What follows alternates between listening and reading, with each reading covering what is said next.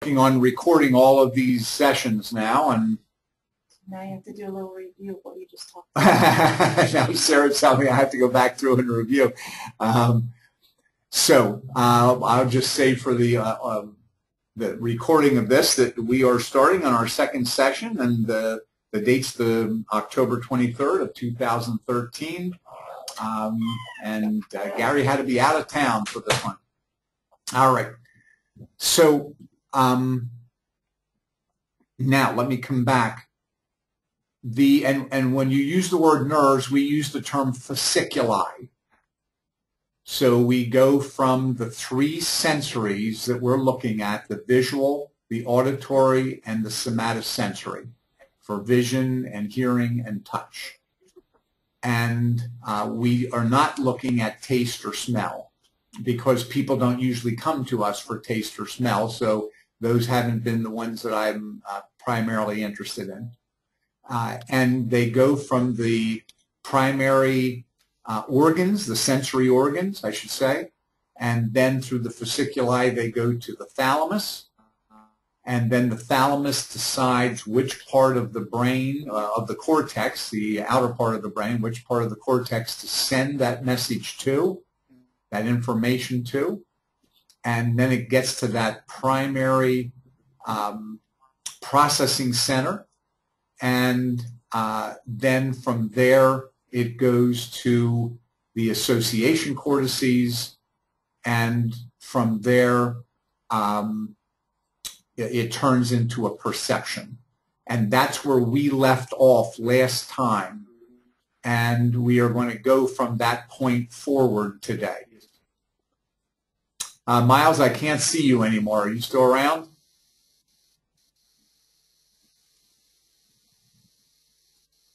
Miles, did we lose you?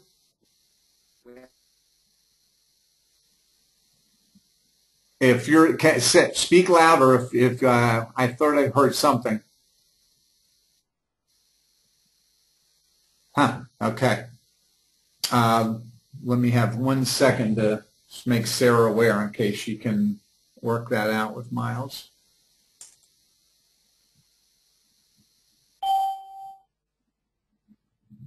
Miles, is that you coming back?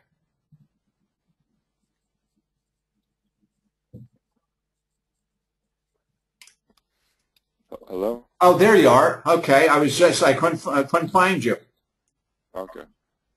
And I can't see you. Did your camera shut off? No, there was like a fluctuation in the Wi-Fi. Okay, that's fine. Did you hear the end of that where I said it goes from primary to association and we get a perception, and then that's where we left off last time at having the perception for auditory, visual, and somatosensory? Yeah, I heard that. All right. Any other questions?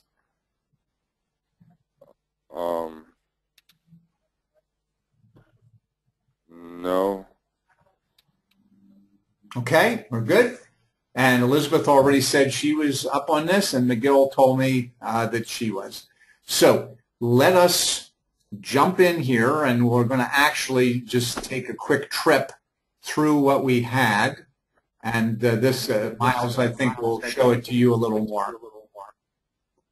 Now somebody, I'm getting an echo. Somebody did something. Is that? How's that? Okay, so Miles. Oh, no, the echo's still there. Are you trying something on your headset, Miles? Yeah. Okay, then now. I was turned. Yeah, it left then when you clicked that. Okay. Okay, so yeah, good job. All right. Now, so here we are. And Elizabeth, you're still there, right?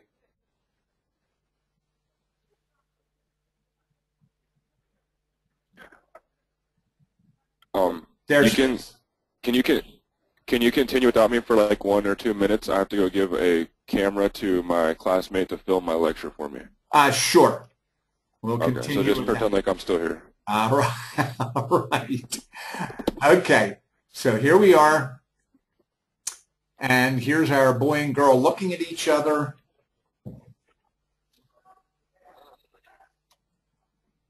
And now, I am looking now for both you, Elizabeth, and you, Miguel, to talk to me here. I'm here. Okay. And I'm hoping Elizabeth's there. And so now tell me, what do we have going on here? And I can't hear you, Elizabeth.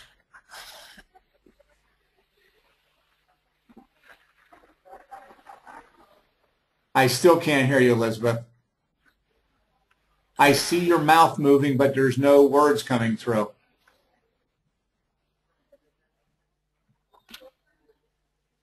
No, your mouth is moving, Elizabeth, but I can't hear you. Do you have your speaker turned on?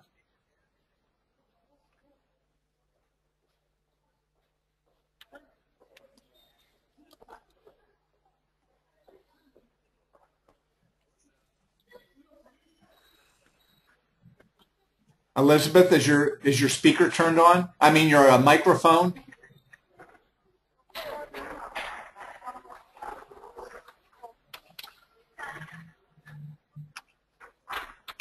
Yes, but it's not working. Okay. Well, I'm sorry to hear that.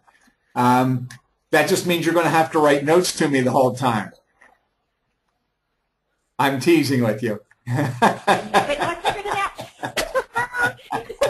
Yeah, no, it's okay. It's okay. I got it working. Do you know that's how bad I am at technology? Okay, well, but you're there now. I see you getting that working perfectly matched with Miles coming back. Okay. Now, Miles, you have to move your microphone away from your nose just a little bit. We can hear you breathing. There we go.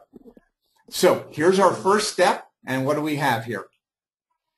Everybody. So the person's seeing, and it's going to the thalamus. Okay, so we've got our primary sensory input, in this case the eyes, to the thalamus. And what's going to be our next step? And then it's going to go to the cortex. Well, before we go to the cortex, something's going to happen. What is it? It's going to go to the occipital lobes. But before that, and let me shift here, the thalamus has to determine which cortex or which cortices the sensory input will be sent. Okay, you can see that's there on the picture that you all have. And then now you're all telling me it goes to the cortex, and you are correct. And you can see the way we set this up, that we've got our thalamus, looks like two eggs in the center. And the green means it's a deeper structure. And now it moves to the red. And the red means it's going to be at the cortex. And in this case, it's the occipital lobe, which Miguel already said. And what placements? O1, O2, OZ. Okay. And I mentioned last time that OZ and FPZ are not part of the original 1020 system. We have included them. We call that our enhanced 1020 system. And you can't do live Z-score training there because there's no live Z-scores for those placements. But since we have trained there so often, we have added them. Okay, so now it's going to move to the occipital lobe at O1, OZ, and O2. And what is going to happen at the occipital lobe? It's going to, the visual stimulus or whatever will be identified as like, it'll be matched up to what you already know what stuff is, like that's a chair. Or not yet. You're going too far. It is the processing of the primary visual input.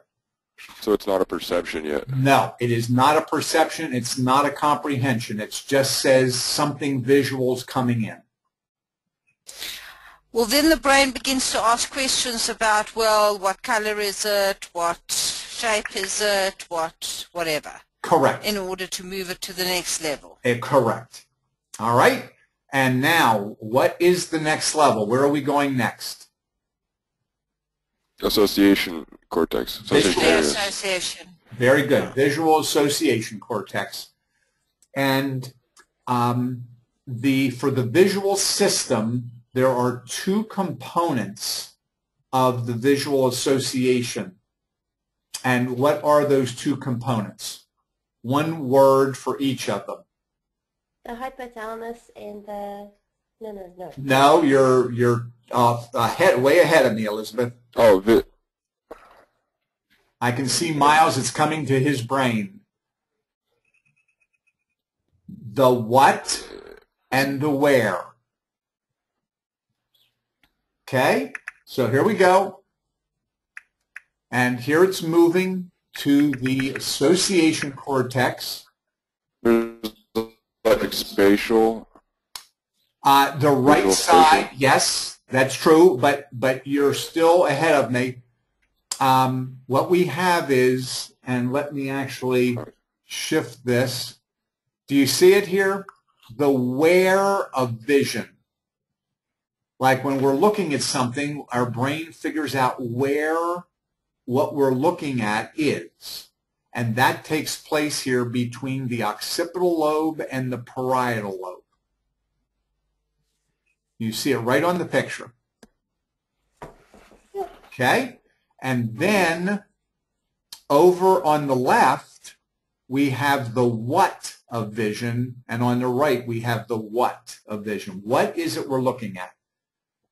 So the one part says, where is the thing we're looking at? And the other part says, what is the thing we're looking at? And tell me where the perception on the left side of the brain or the right side, from a neuroanatomical point of view, where is this? See my pointer going up and down on it? Where is that neuroanatomically? T5, Hmm. you mean? Or In the hippocampus. The temporal lobes. No, Yes, it's not. And the globus. No, you're Globus pallidus and the you're hippocampus. too far ahead of me on that, Miles. See, you guys have all this knowledge, and you're wanting to run ahead. It is the temporal lobe, and what part of the temporal lobe in particular? The superior? Inferior. Inferior. Inferior. Yes. The inferior temporal lobe. And let me jump to something here. Let me get you a better view of that. 1 second.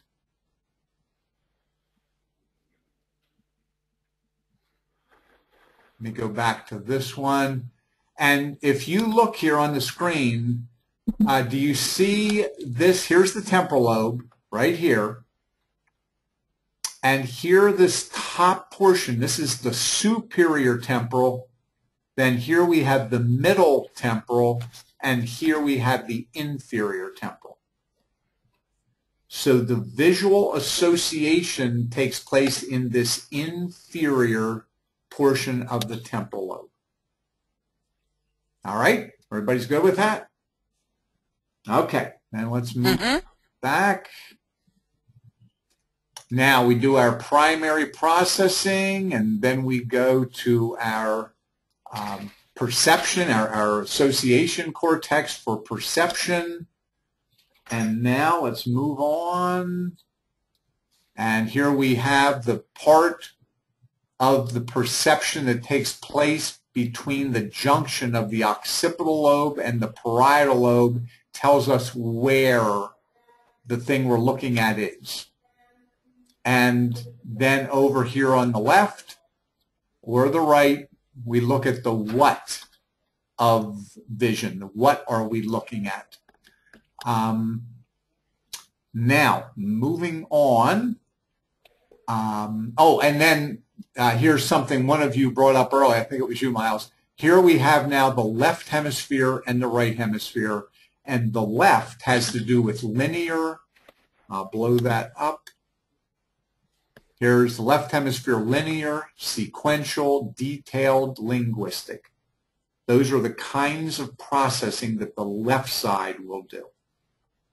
And then the right side of visual perception is it's holistic, it's global, it's spatial, it's pictorial. Make sense to everyone? Yes. Okay. And Elizabeth, you shook your head yes, but the look on your face said that you didn't seem to be certain. Now I've lost your voice again. Yeah, there we go. It's okay. No. Yeah, it's okay.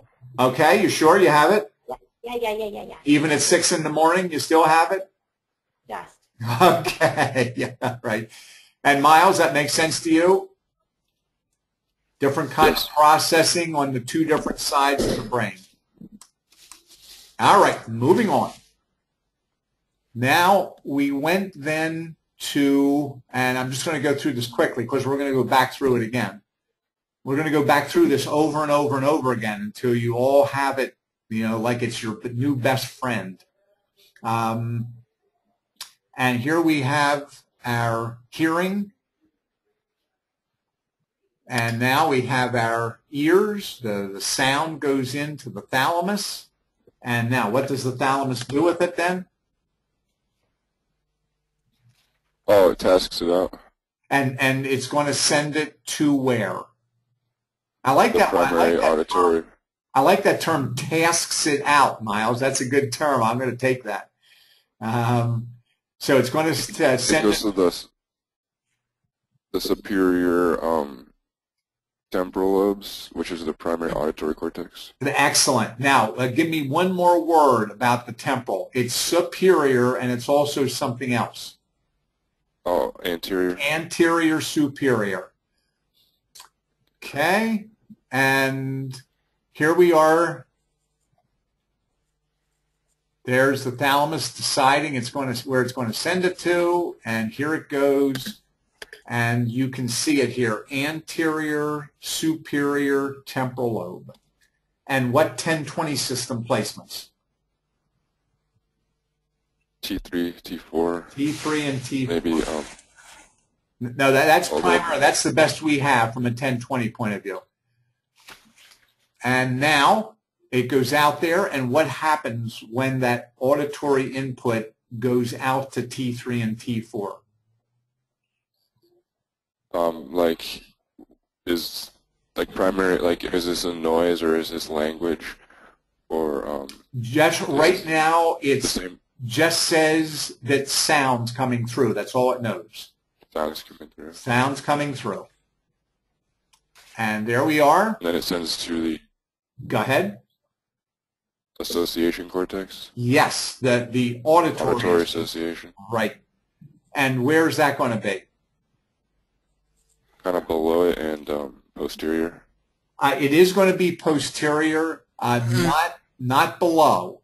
What part of the temporal lobe is it going to be? Is it going to do the primary or the association auditory processing?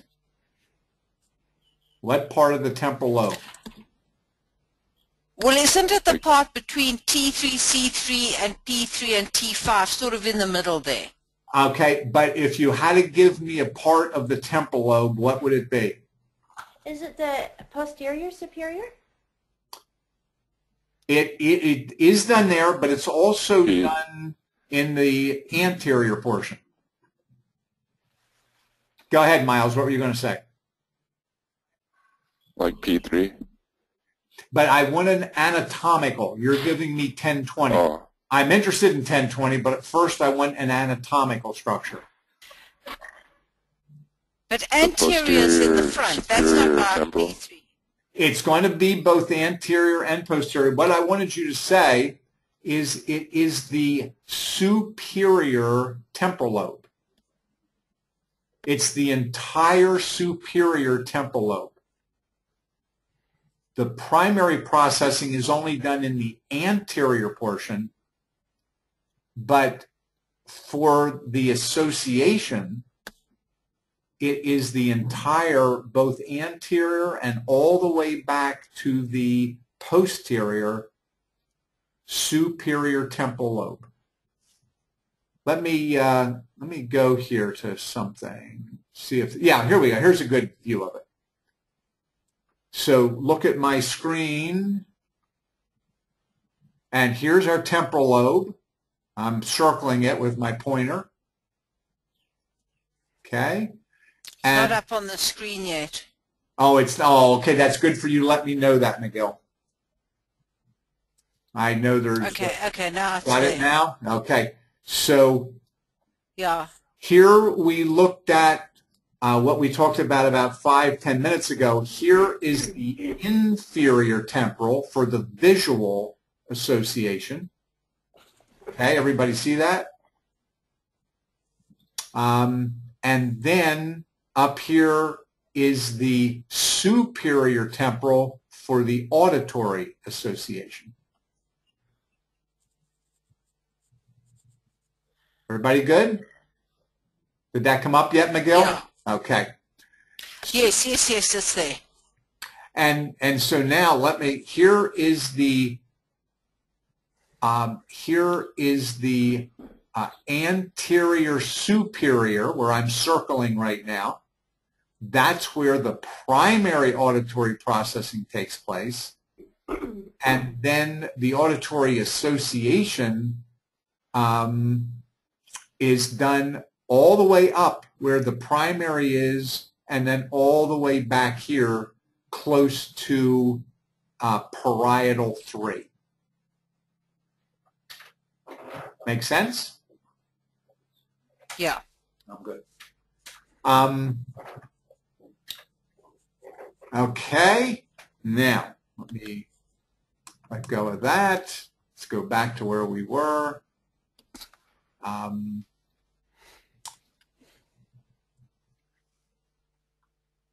So here we have it sent out to the superior temporal lobe on both sides for perception.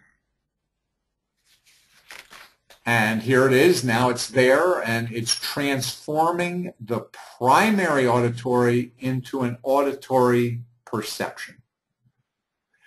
And now on the left hemisphere, blow that up, we have the same concepts that we had for visual.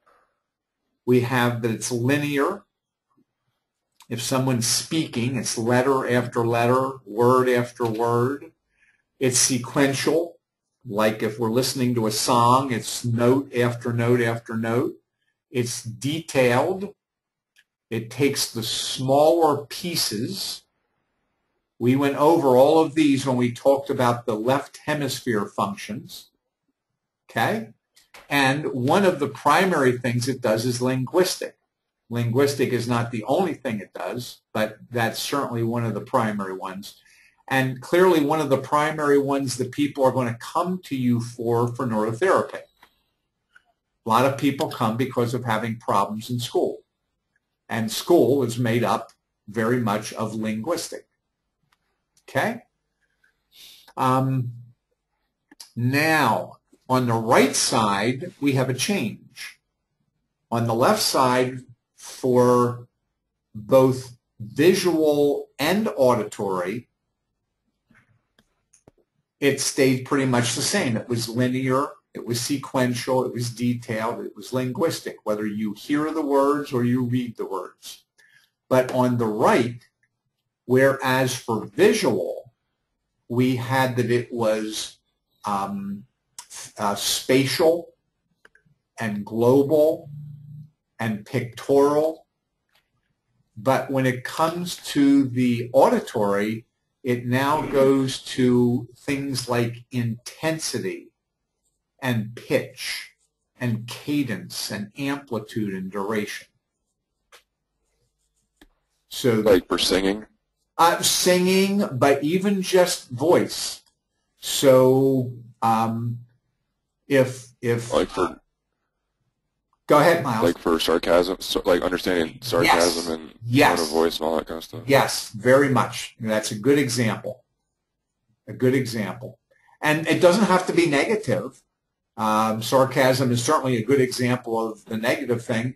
But if I'm going through this webinar and one of you comes up with an answer that I wasn't expecting you to come up with, because it's like, wow, you had a really good insight. I could say to you, wow, great job, Elizabeth. And there it would not be a sarcasm. There would be excitement and joy and whatever in my voice. And so the different ways we say a word or make a sound, that is what the right hemisphere picks up on. Okay? And that's happening in the association, in the auditory association? That is the first step of it happening, yes. We can perceive these kinds of qualities. Basically, or primarily? Yes, we're not fully comprehending them yet. We're going to go to some more steps for that, but we can perceive that something, there's a motion, or it's very flat, either way, but we can perceive that. Okay? Moving on. Now, just going to jump here. Here's the touch. And again, this can be any part of the body. We just used the hand as an example. And now, once we have that, once you touch something, where does the signal go? Thalamus. To the thalamus. Okay? And the thalamus is then going to do what?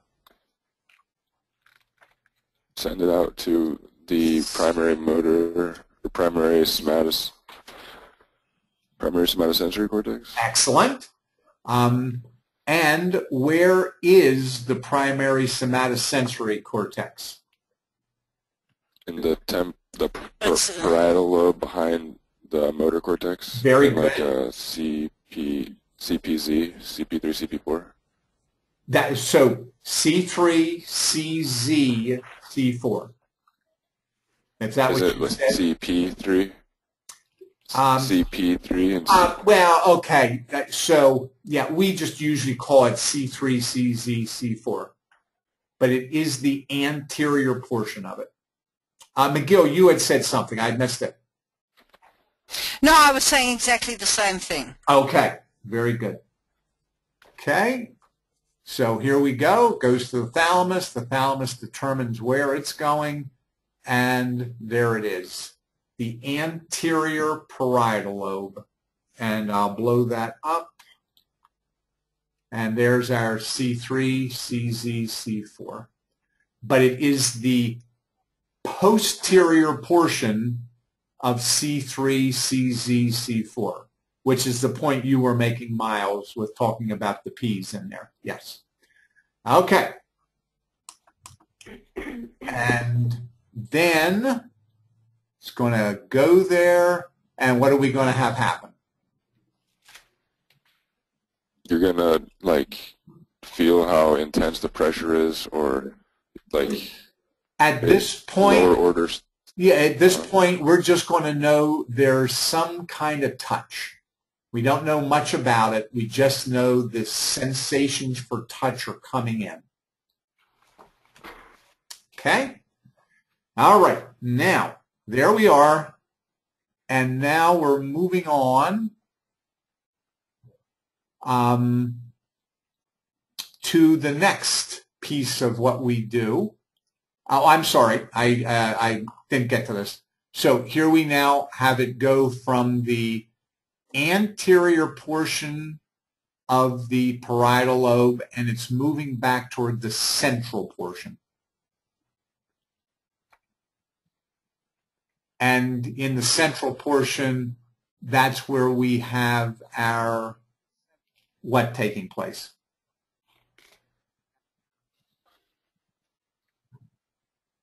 Elizabeth, any idea what's happening there? The association. Excellent. Association. And what's the association going to provide for us? The perception. Perception. Excellent. And I said last time, I have not worked out yet, and I haven't seen it written. It's maybe out there, but I couldn't find it yet, how you differentiate left from right. If someone touches the left side of the body, we know that's going to be processed on the right side of the brain. But I have not been able to find things like, is it linear or is it spatial when it comes to touch.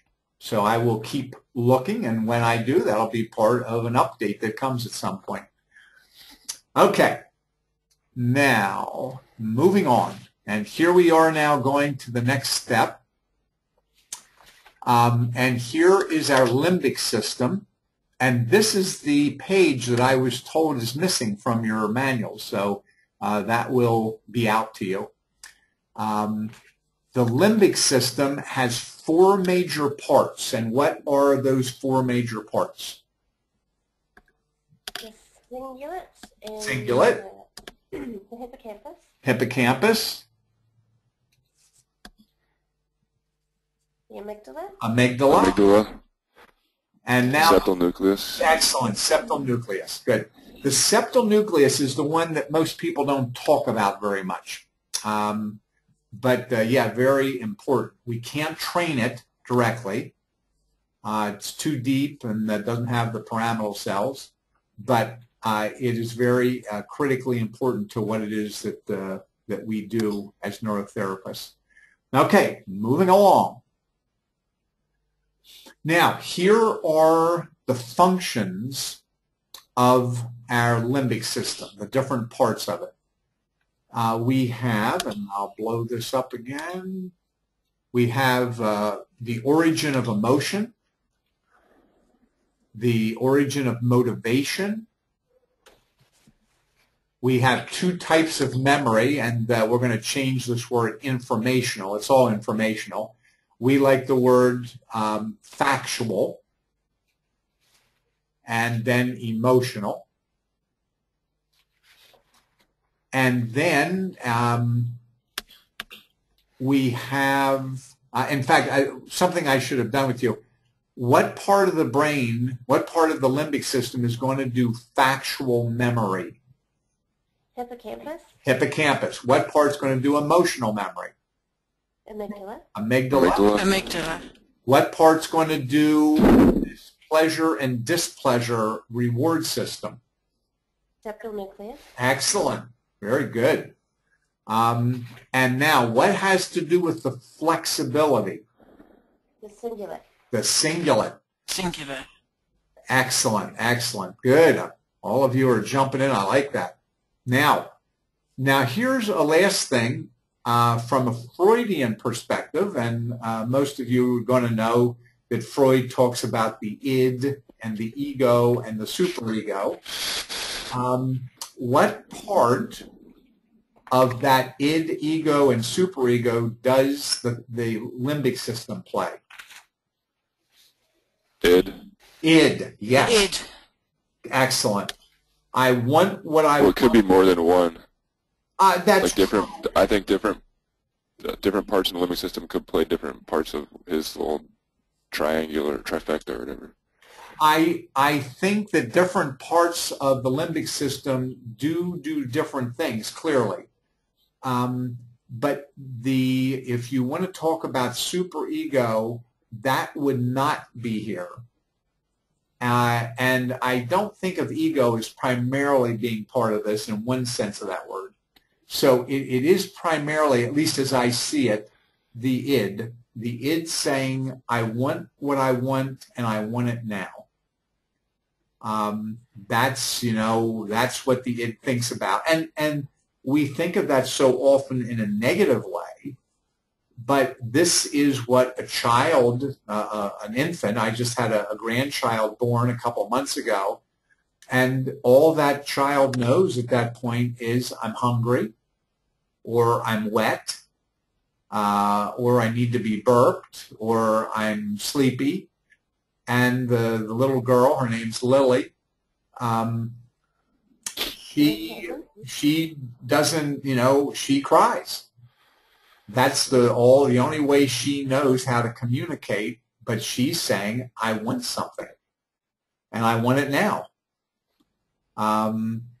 And those systems are necessary for each of us, no matter how old we are, to survive.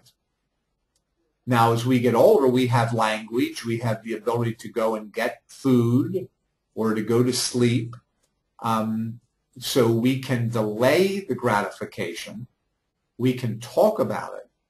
But the generators are still there from this limbic system, just like they are for Lily at a couple months old.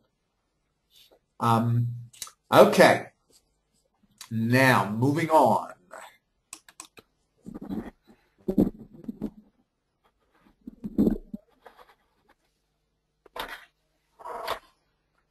Now, we are going back to our parietal, and we are going to go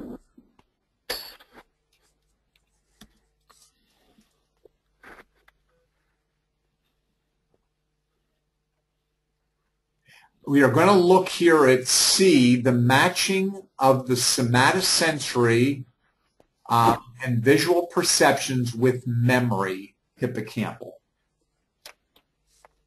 And here we are in the temporal, and we're going to look at the same thing. Here it's D. I'll blow that up.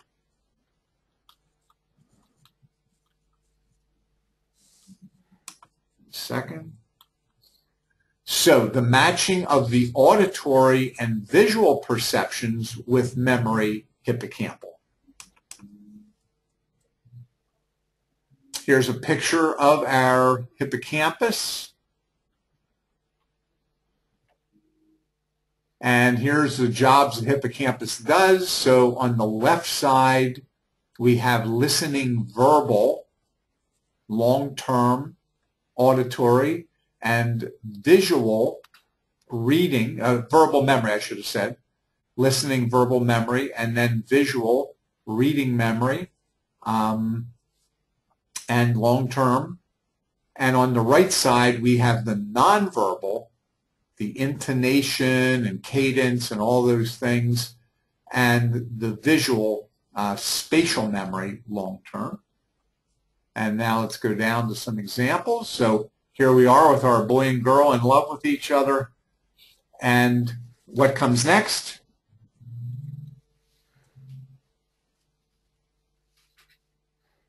Oh, don't sit there. Need everybody to answer me. What happens next? Wait. They see each other. Where does the information go? Oh, it goes to the hippocampus from the eyes. I mean, it goes to the thalamus. From the eyes. Thalamus, yes.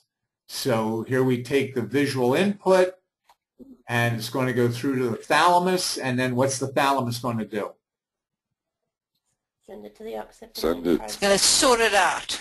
Yes, and send it. And send it to the occipital, exactly. And what part, what 1020 placements for the occipital? O1, O2, OZ. O1, O2, OZ. Excellent. And there it is. And then when it gets there, what's going to happen? It's going There's the what and the where. Association. Not an association yet. What's the first step?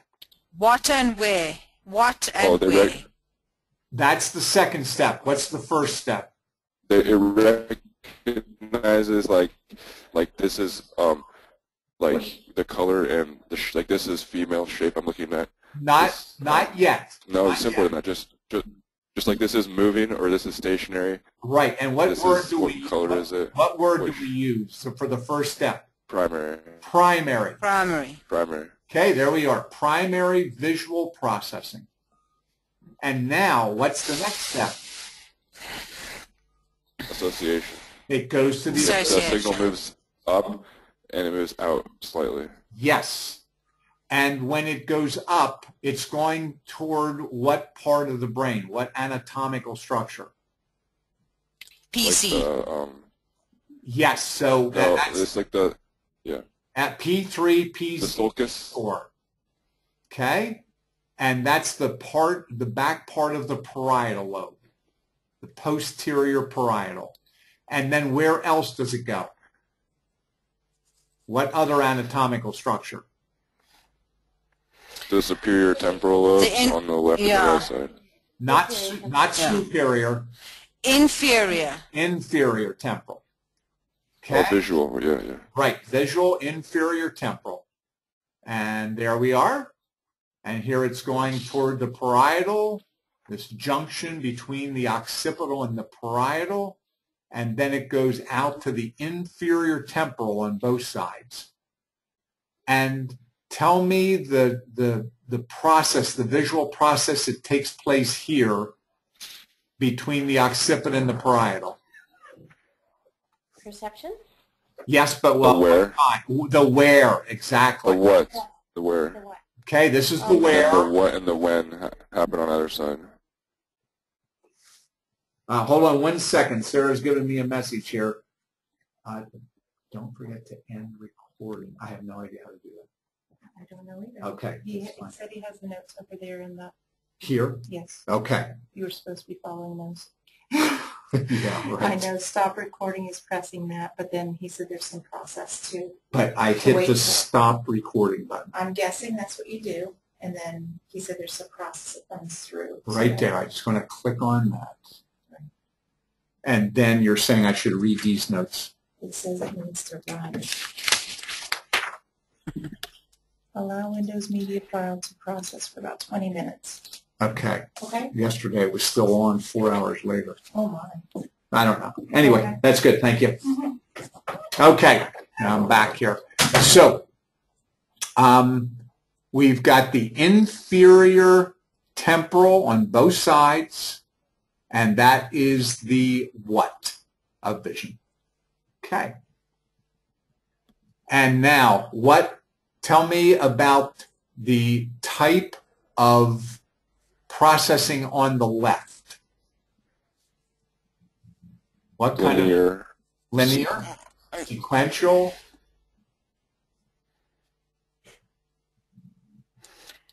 Logistical. Detailed. Logical. Linear, sequential, verbal. Yes. Okay. Very good. And now on the right.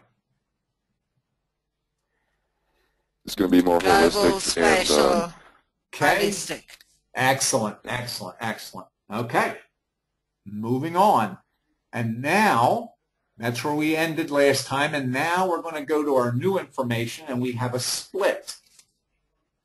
The information, the visual information, is going to go to the hippocampus for factual memory, and it's also going to go to the amygdala for emotional memory.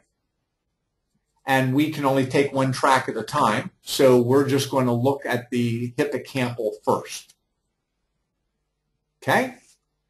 So here we are, and now we've done our new thing. We ghosted this out. We ghosted out the emotional, which says we're just following the factual, visual factual memory track first. And so we have our visual perception, and now it is going to go down to the hippocampus. And what is it going to do down there? Let me actually take you It's there. going to match to previous knowledge. Excellent. It's going to see if it matches to previous knowledge. Excellent, excellent, Miguel. We are having a memory match, as Miguel just said. And look here at our color system. As you get used to this, I think it's very helpful. Down here in our head, you see that we go from red, which is what? What's the red mean for us? Going away from? input.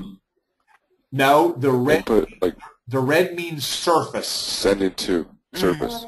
Surface. And then the green means what? Deep. Below Coming the from the bottom up. surface. Deeper structure. The green means deeper structure. And now the dotted lines, what do they mean? Well, they must mean the movement between them. Okay, it says between the deeper structures and the surface structure. Right, and here's the surface, and you see how the surface is ghosted? That means information's leaving there. And the dotted lines mean information's coming to it. Make sense? Okay, if it's ghosted, the colors are ghosted here. That means information's leaving.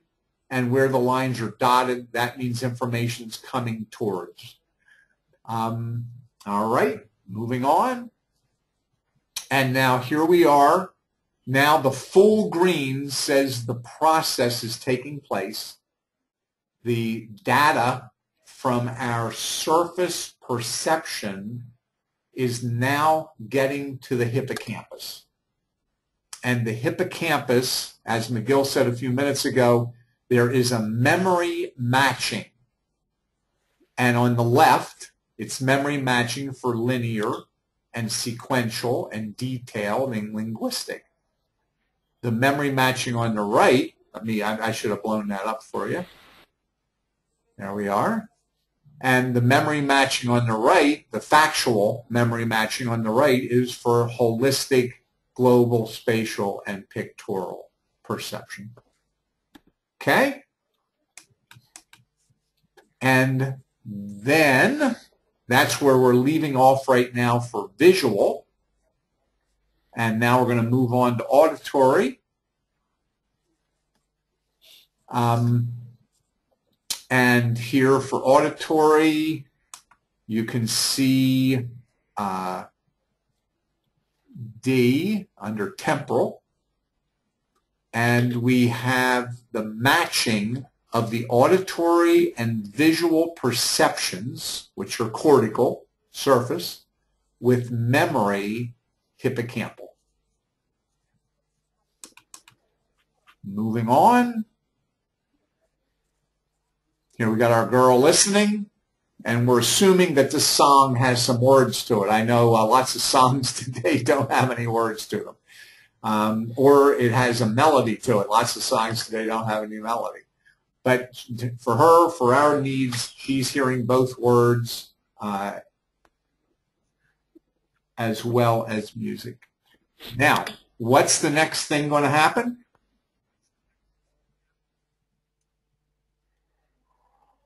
Goes to the thalamus. Goes to the thalamus. Excellent. Okay, so and then the primary auditory processing. Okay, and now wait, one step first. What's the thalamus going to do, Miles? Send it. It's going to decide where to send it, and it will most likely, because it's music and it's. Wait, if she's like at a rave or something, would it just go straight to the limbic system and bypass like perception, and she'd just start flailing out? Since I don't know exactly what a rave is, I can't answer that, Miles. Like if it's like really intense, if it's really intense bass, and like she's physically feeling the music as well, you know. Well, if she's physically feeling thinking about what it means. If she's physically feeling it, then I assume that there's a certain amount of somatosensory. That if the bass is so strong, it's making her body vibrate. So that would not be the auditory part, which is all we're looking at right now. But yes, you might be right. Now, now the thalamus decides where it's going to go, and in this case, where does it go for auditory? To the superior. The primary auditory. Yeah. Okay. Superior. Temporal. And temporal. Give me one more word, Miguel. Superior. Anterior. Anterior. Anterior.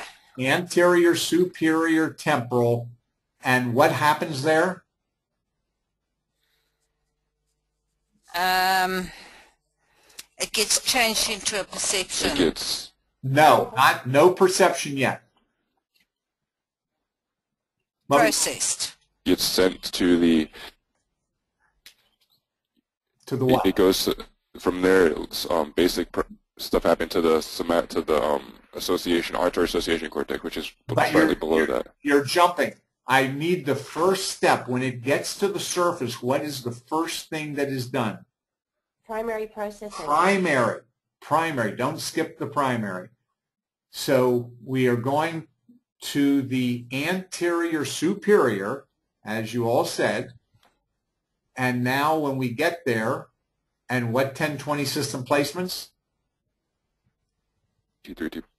T3, T4. T4, yeah. Okay? And when it gets there, we now have the primary auditory processing. Okay? So here we are. Now it's at T3, T4, and it gets processing of the primary auditory input.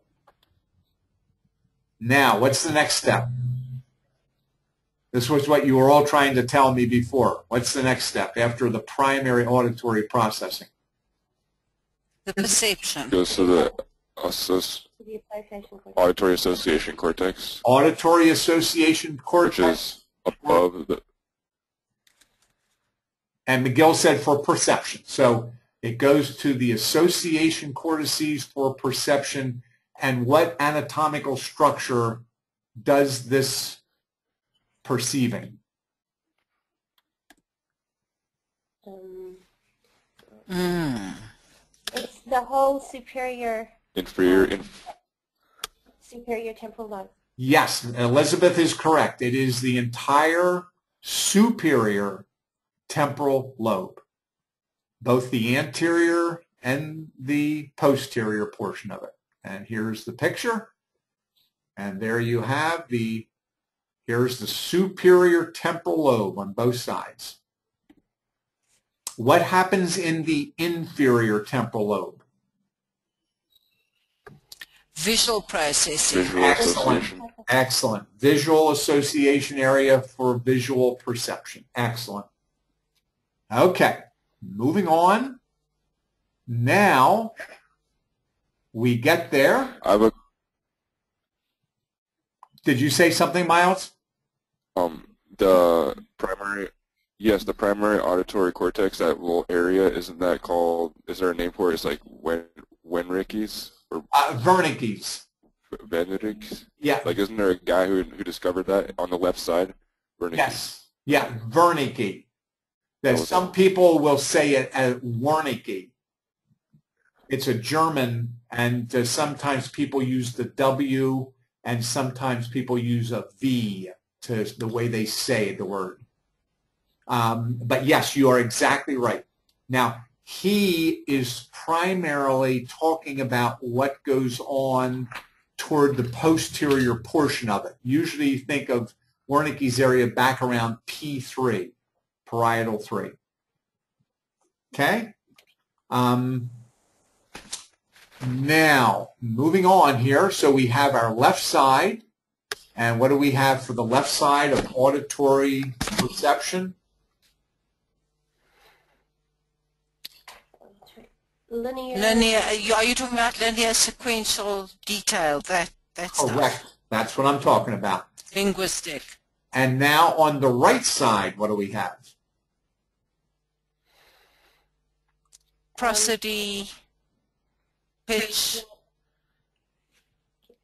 Give me a couple more. Go ahead, Elizabeth. Intensity and cadence and amplitude and duration. Good, good, good. So you got to know these things. Want them all in your head. So when it had visual, we had the holistic and pictorial and global. With the language, with the auditory, not language, but auditory, we now have these other qualities of intensity and pitch and cadence and prosody and all of that. Okay, and now our next step, we are going to go here to this, the splitting that goes in two different directions now. And one of them is auditory factual memory. Okay? That That's like, do I know this song? Yes. Now, but stick with me. There's a particular word I want you to use here. And let's go over here. Let's watch this, and I'll come back to the word. No, there's another word I want you to do, or a phrase actually, that now the information is moving from the surface, and hence our red arrows, the red part of the arrow. I'll blow that up. So the red part of the arrow, it's leaving the surface and going towards the what? Hippocampus. Hippocampus. Okay? And the perception on the surface is now doing what with the hippocampus? McGill, you had said this earlier. Matching. Matching. Matching memory. It's a memory match, and here you see it up here. It's moving. Let's move to the next one. And here it is, the matching of the auditory perception with the auditory factual memory. So we are doing right now an auditory memory match. And we have what we just went through. The left side matches for linear kinds of perceptions and sequential and detailed. And the right side matches for our intensity and pitch and cadence and so forth. Okay? So the memory match for auditory is now taking place. Okay. Very good. Very good. Now, moving along. And now we're going to our parietal lobe because we're going to go to the somatosensory system. And here we have same concepts, just for these different systems. And now for this we have the matching of the somatosensory and visual perceptions, which is cortical, with memory, hippocampal. And now we've got our lady touching her prize flowers. And what's going to happen next? Memory matching. No. We're many steps away from memory matching. What's the first step? She touches the flower. Going to the thalamus. Going to the thalamus. Go to the thalamus. Okay. And then once it gets to the thalamus, what does the thalamus do? It tasks it out. Okay, it tasks it out. That's right. Miles, new word for me. New phrase. So it's going to decide where it goes. And where does it go? The primary somatosensory cortex. Primary somatosensory. And what anatomical structure does this primary somatosensory process?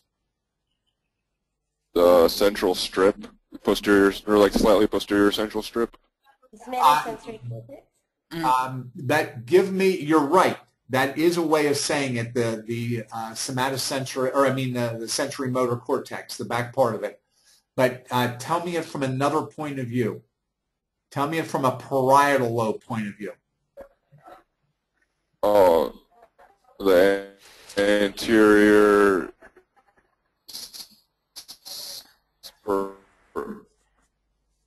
You have it. Just say it. Parietal.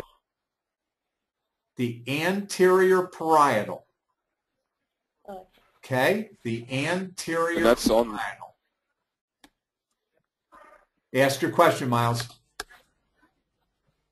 That's the like right on the back side of the sulcus. Yes. Okay? So the anterior parietal, we have our sensory motor cortex, the motors on the front end, and the somatosensory is on the back end. But from a parietal point of view, it's the anterior portion of the parietal lobe. Okay? And now, what 1020 system placements? C3, C4, CZ. C4, C3. Excellent. And there we are. I'll blow it up. So here we are, anterior parietal lobe. It projects up to. And that's C3, CZ, and C4. All right. And now, for somatosensory, what's the next step in the somatosensory circuit?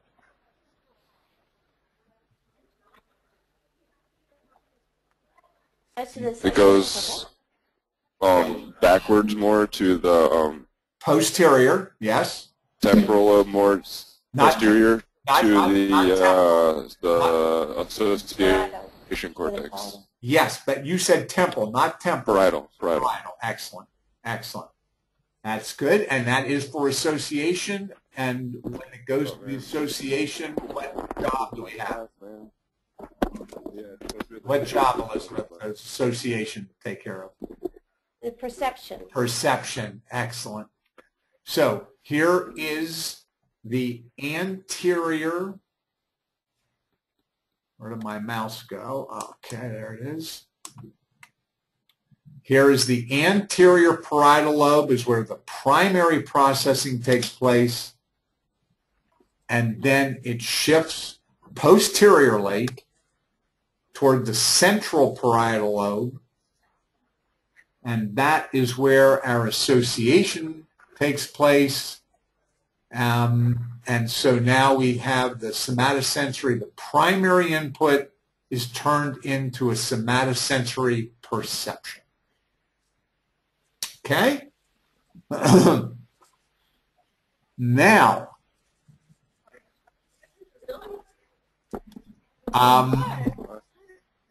Okay, thank you.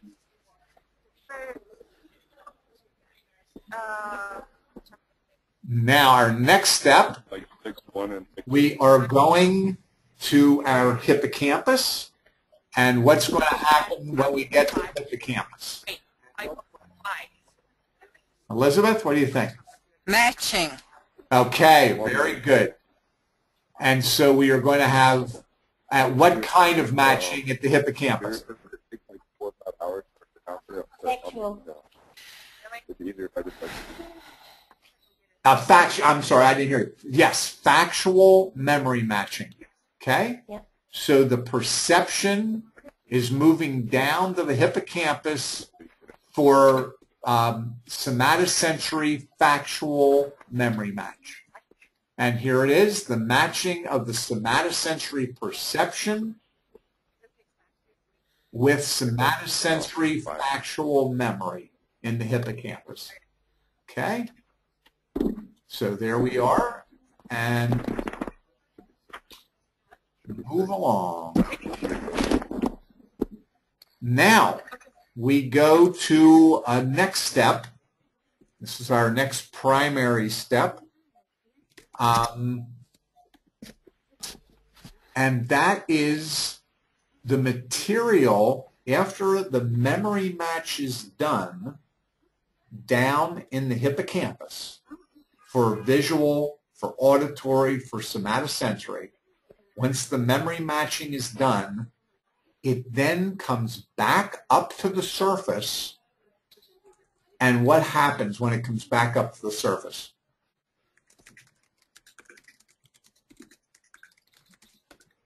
Anyone? We haven't gotten to this yet, but I didn't know if anyone knew. It comes back up to the surface for comprehension. Oh, yeah, yeah. Okay, a number of you were talking about comprehension earlier, and I said we have a bunch of steps yet to go before we get there. And so here we are in the central parietal lobe,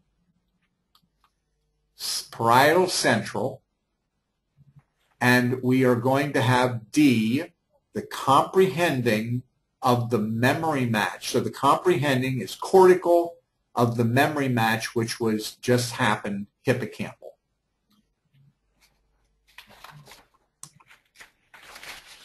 And let me give you an example there. Now we're back to our boy and girl. These are going to become friends of both of yours. You're getting to see them so often. The first step, let me blow this up just a little more.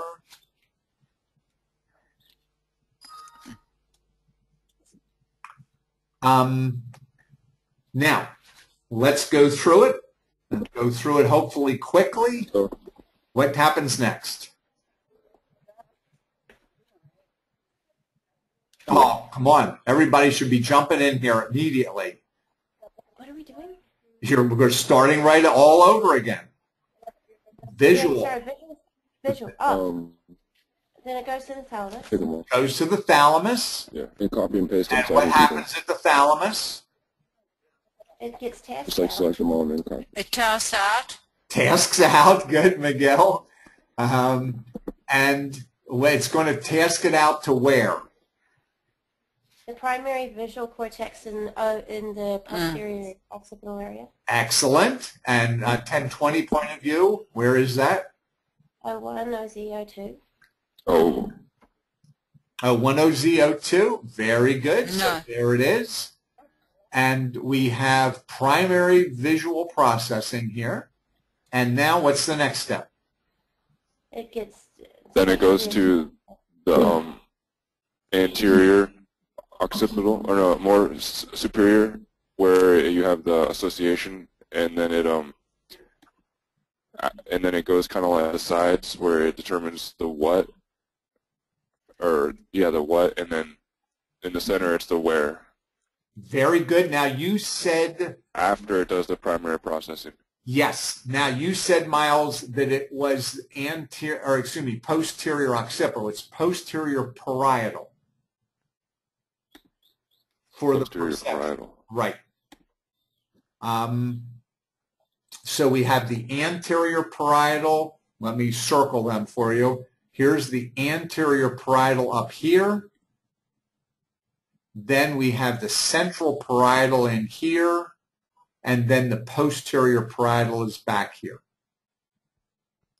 So for the where of vision, for visual perception, the where of vision, that's going to be a combination of the posterior parietal and the anterior occipital, happening right in this area here. Okay? And then, now the one thing that no one said yet is when we go to the what of vision, what neuroanatomical structure does the perceiving for the what? Central. No. No, inferior. Inferior what? Inferior temporal. Temporal, no. Inferior temporal, exactly. Inferior temporal. All right. And here we go. And there it is.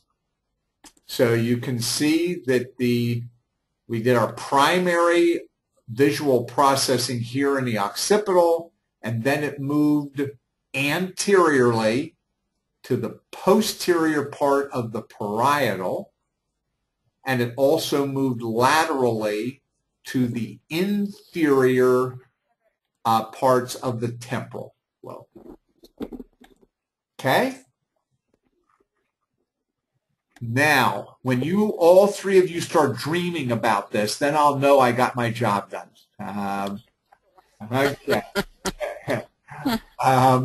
Now, moving on. It's going to go there, and when it gets there, what happens? What's the next step when it gets there? No, that's good. I just know that. Say it again, Elizabeth. It's perception, sorry, and then it'll go from matching to either the hippocampus or the amygdala. Okay, very good. So it is perception is our next step. And we have our different kinds of perception, left and right, correct? And you see them up there. What are they? The left side is linear, linguistic, detailed, and sequential, and then the right side is the global, spatial, pictorial, and like pitch and tone and stuff. No, because this is visual. No pitch and tone for visual. Visual. Okay. Okay, so this is our visual. Holistic, global, spatial, pictorial. And so, yeah, we got to stick with visual right now. Now, once we get our perception, our visual perception, what's the next step? Where are we going?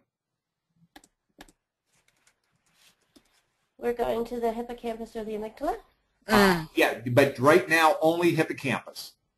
Oh, okay. Okay, I mean, it goes to both of them at once, but since we can only look at one track at a time, we're just going to take the hippocampus. And what takes place in the hippocampus? Factual memory matching. Visual memory matching. Excellent, excellent. Okay. Here we are. Well, Miles, say that again.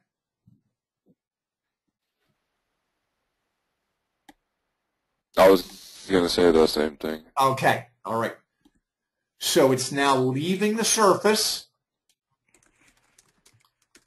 So hence the red here says it's leaving the surface, and the green says that it's moving toward the deeper structure, and the dotted line says it's leaving again the surface where the perception just took place, and now it's going down to the hippocampus for our factual memory matching. Okay? And there it is, matching of the visual perception cortical with the visual factual memory hippocampal. And we have our things that vision does, right? Linear, sequential, detailed, linguistic on the left, and holistic, global, spatial, pictorial on the right. All right. Very good. And now we are doing the next step, which I told you about, well, you haven't seen yet. Where does it go next? So now it goes...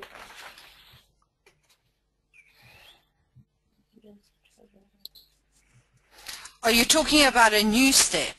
One we haven't seen yet, Miguel. I spoke about it a couple minutes ago, but we haven't seen it yet. What's the next step? A new step. Miles, any idea? Well,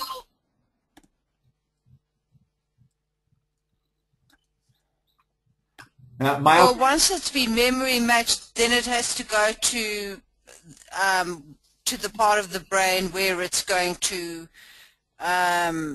decide what it is. So, yes, this is a perception that I've seen and I know about, and now what am I going to do about it? Okay, now, and when you say do about it, that's 2 steps from now. The next step, Okay. here we go. It just comes right back up to the surface. It's going to be right on top of where the hippocampus was. The hippocampus was at P3. In fact, let me go back. I didn't make a point out of that. Here, the hippocampus is underneath the parietal 3 and the temporal 5. It's right underneath this central parietal and this anterior superior temporal. Everybody see that? On the left, we have parietal 3 and temporal 5. On the right, we have parietal 4 and temporal 6. So the hippocampus is down underneath these 2 placements, or 4 placements, 2 on each side. And then it comes back up to the surface right over top of those same placements. Okay? Right. That's all right. It comes right back up over those same placements, and now we have what?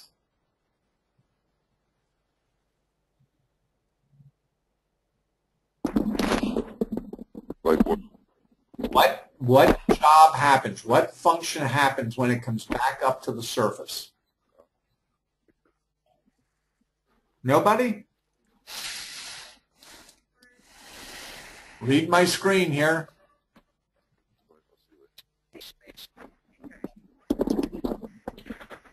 We have comprehension.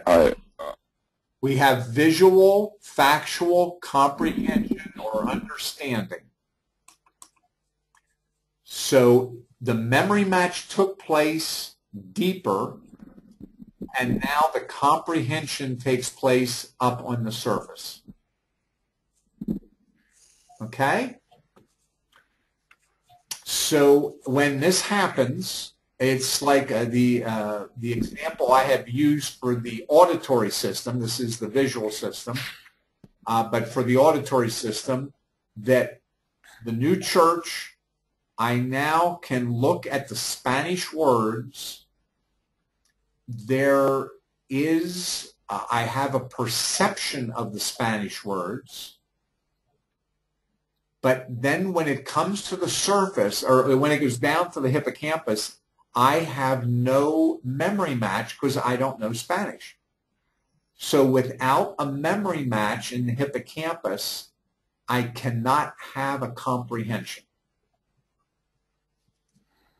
So does the signal still go to the hippocampus even if you don't know what it's, does it still try and match up even if you don't have anything there to match it to? I would expect that it would, Miles. It's going down and it's looking, but I get there and there's nothing there.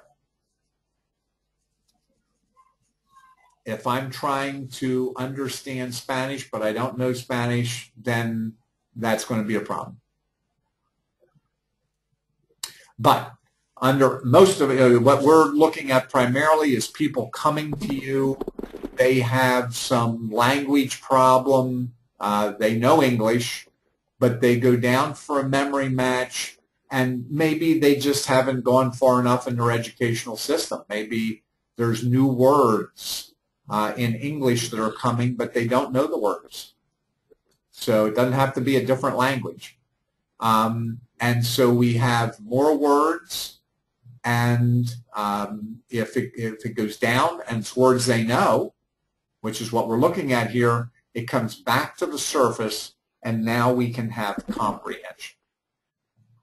The memory match just took place, and now because the memory was intact for the words, in this case visual, they just read the words on a page, and they come up, and now we have comprehension. Make sense? Yep. Okay, Miles?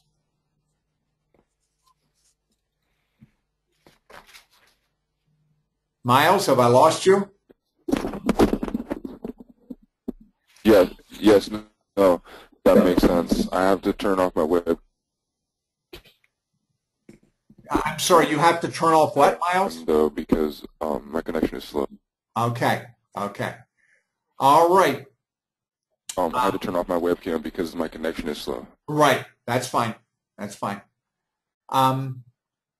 Now, that's what we have on the left. Over on the right, we have the same issue, only over on the right, maybe we go for a memory match of a face, of an expression on a face.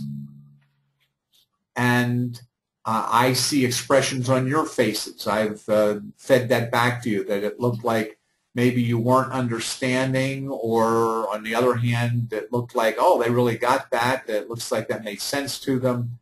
So on the left, we can have words, for instance, and on the right, I look at the facial expressions to figure out what is it that all of you are understanding or not understanding.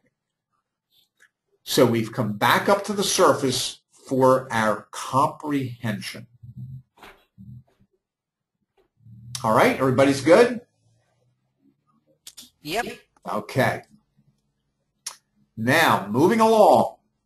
Now, and McGill, this is what you... I have a question about the hippocampus and the amygdala. Go ahead, Miles. Um,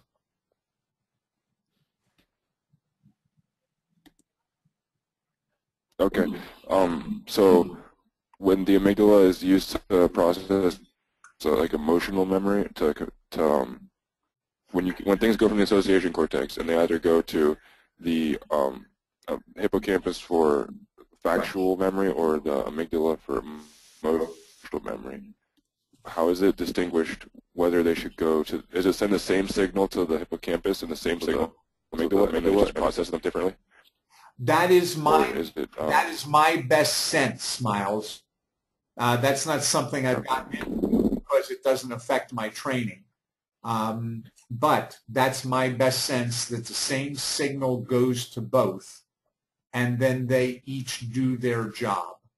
The hippocampus processes the factual part of the memory that just came in, of the perception that just came in, and the amygdala processes the emotional component of the perception that just came in. That's something I can't say authoritatively. I don't know if somehow the thalamus has one part of it that sends for factual and one part that sends for emotional. I've never heard that, but I don't know that for sure. Okay? But it's not really relevant for clinical perspective. And that's exactly right. It's not really relevant for a clinical perspective. And that's what I usually stick with, what is most relevant for clinical. Okay, moving on. Now, McGill, you had said earlier you went to the next step.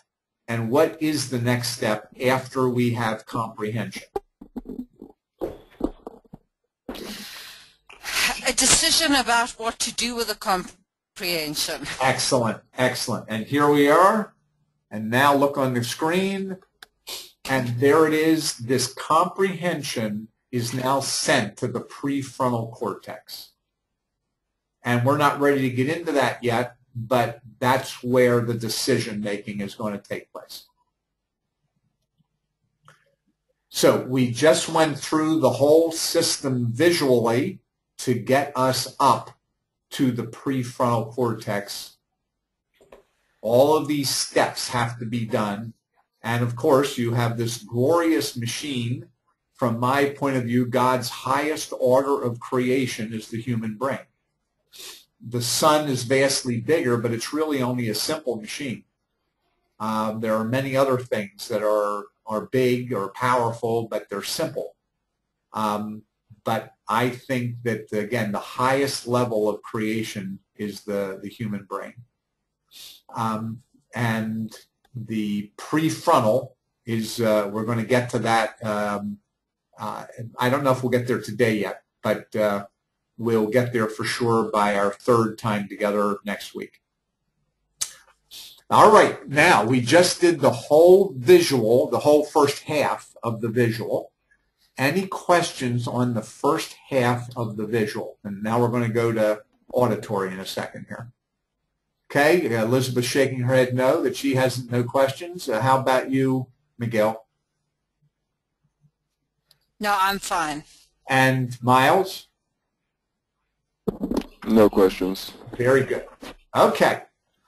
Now, before we go to to auditory, let me show you something about the comprehension, the visual comprehension.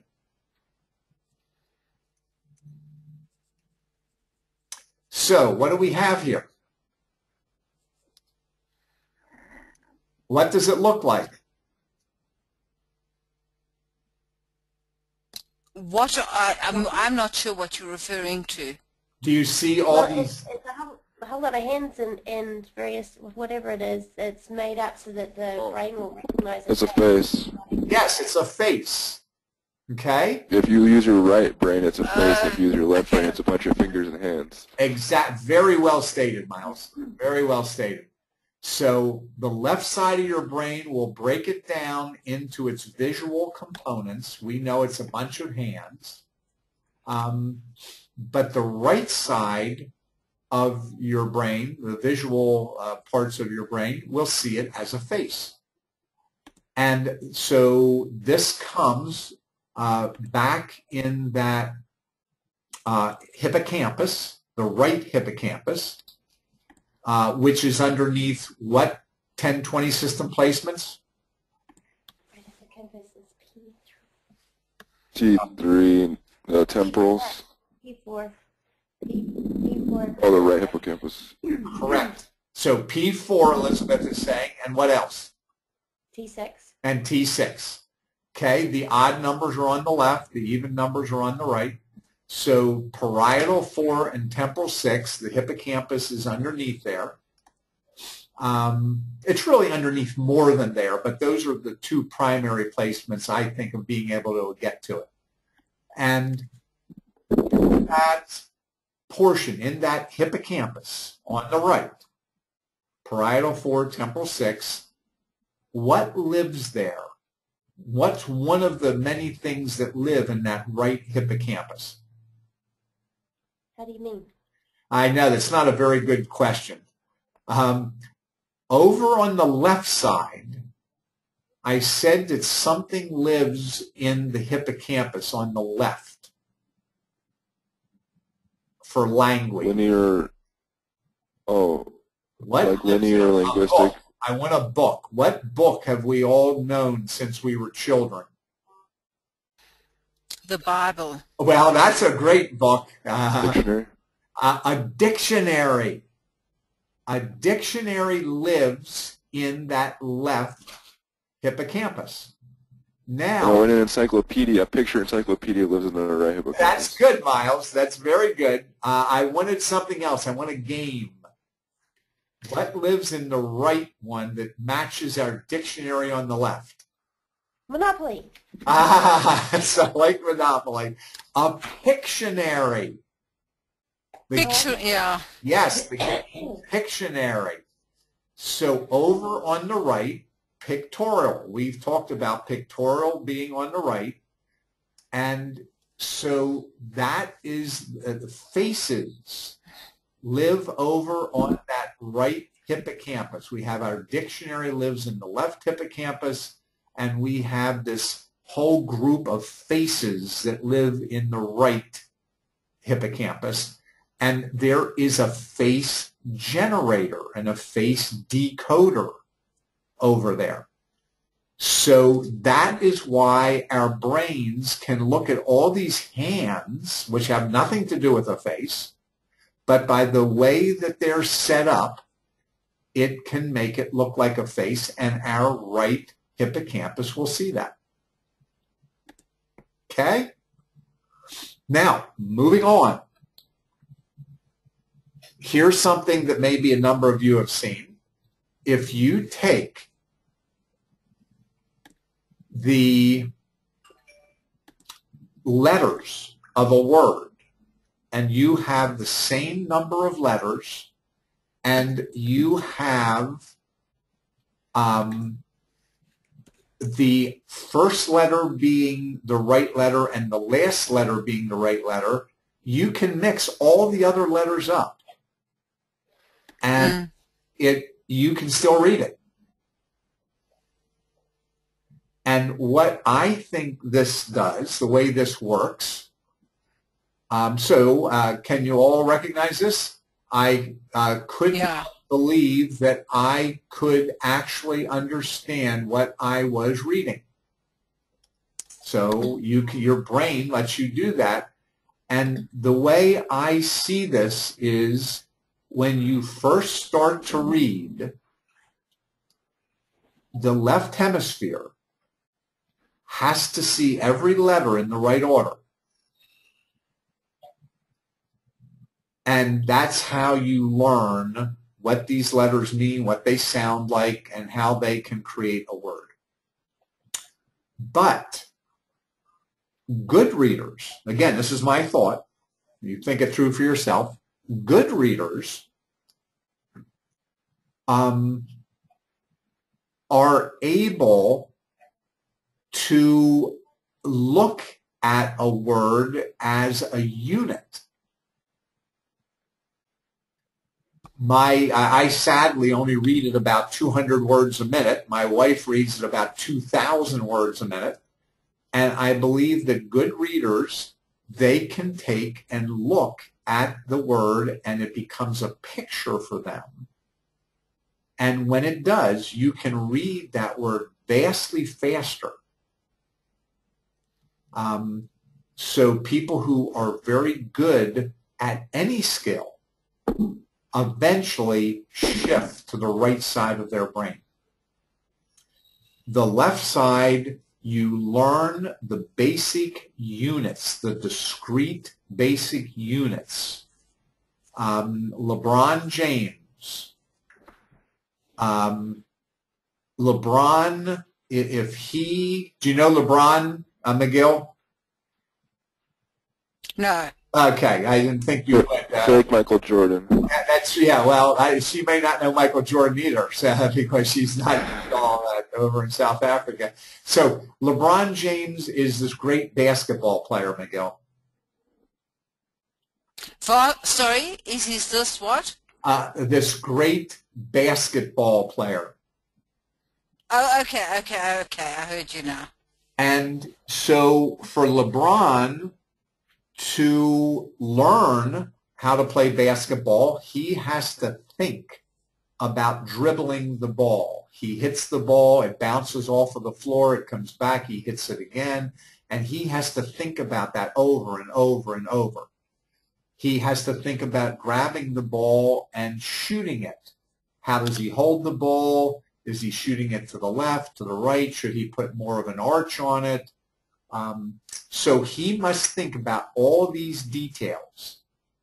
But if he is ever to become great, he must learn those details, those specific pieces, and then he cannot think about them when he is playing in a big game. He doesn't think about dribbling. He doesn't think about shooting. He doesn't think about how to hold the ball. He just goes and does it. And he watches the stop clock. He watches how many minutes are left in the game. He has to know where everyone on the court is. So he must know all those things at once. And the left hemisphere cannot do that. The right hemisphere can. The right hemisphere sees the whole thing at one time. So that is a right hemisphere function, again, and these words are part of that. Even though they're not in the right order, the letters are not, the right hemisphere can still make out what that word is. All right? Before we move on, have you ever had a person, a client who reads the who okay, you know how you see the first and the last letter and then you fill in the word? Have you ever had a person who mistakenly reads words that aren't there because the first and the last letter are the same? Like if it said say amazing and they thought it said America, or you know, like you're seeing a picture of a word that you're not getting the correct picture because you're just glancing at it and you're getting like the correct picture? Yes, yes. Is that a right frontal hypercoherence? Between the front and the back? My position, Miles, and we do another webinar on this, but let me just give you a quick answer, that it doesn't usually, there may be exceptions to this, but usually it doesn't matter if it's coherence or if it's microvoltage, if it's delta microvoltage or delta coherence, or beta microvoltage or beta coherence. The issue becomes what part of the brain is involved in that kind of processing. And then you go and look at your brain map, or you look at your live z-scores, or however it is you make your decisions about where you're going to train. And then you determine what is the abnormal metric. Is it microvoltage? Is it coherence? Is it in one frequency or is it in another frequency? Does it show up with eyes open, or does it show up with eyes closed, or does it show up with both of them? is there too much of a certain frequency or is there too little? So that's what I do when I do my brain map review. I go through all of those things, but what I'm basically looking for is that it is some measurement that is abnormal. So when you ask me, is it coherence or not, I couldn't tell you. That's not the brain map. Okay. Okay? All right. So good question. Good question. Now, moving on. And now we are going, and Miles, you have to move your thing away. There you go. Now we are going to the auditory portion of this. We just went through the entire visual system. Now we're going to go through the auditory system. And our new piece here is that parietal central, and we are going to go to that for comprehending, going for our memory match and then for our comprehension. So moving on. Same thing for the temporal lobe.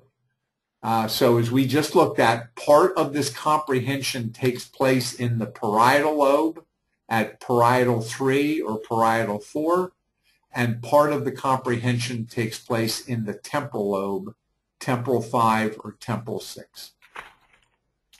Here we are, and now what happens next? Thalamus. Thalamus, good. Go to the thalamus, and what's the thalamus going to do? Sends to the primary auditory cortex. Sends it to the primary auditory cortex, and where is that? Where that's going to be like a T3, T4. T3, That's the T4. superior temporal lobe right there. You're missing one part of that. Anterior, superior. Anterior superior temporal. And placements, did you say the placement? T3 and T4. T3, T4, okay. And there we are. Very good. And now, once it gets to T3 and T4, what job takes place? It recognizes it and then sends it to the auditory association areas, which are That's below. fine. Don't get me to that association yet. It recognizes that. What do we call that? Primary processing. Memory matching. No, not yet, Miguel. That's 5 steps away. So we've got here, yeah, Miguel's hot to move on. Here we have primary processing. And now, what's the next step after primary processing? Creates a perception, in the auditory association cortex, which is larger and stretches back and below. Yes, and give me the name anatomically of what part of the brain does this association processing. The superior temporal lobe. Superior temporal lobe, excellent. And there we are, the superior temporal lobe, and it does takes the primary auditory, and there we are, turns it into an auditory perception. And now the left hemisphere, what do we have? Linear sequential. Linear sequential. Linguistic. Detailed linguistic. And now for the right, what kind of, for auditory processing, auditory perception, what's done on the right? Intonation. Yes? Some more? Give me some more. Prosody. Prosody.